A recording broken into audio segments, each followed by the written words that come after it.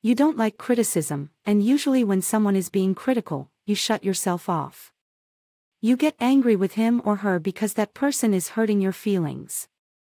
Turn your perspective around and realize that this person is doing you a favor. Regarding love, today's astral configuration may mean that a sudden realization puts a whole new light on your relationship. You may have been wondering which one of you has been responsible for the recent spate of upsets and rows. However, with the illumination of your new understanding, you are able to see exactly what is causing the problem, and what is needed to put it right.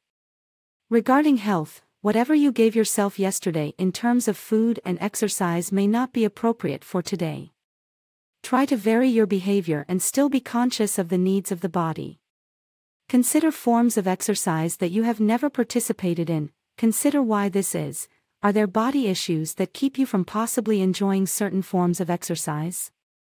Today's aspect assists you in probing these depths. Try tapping into memories of early childhood experiences on the playground.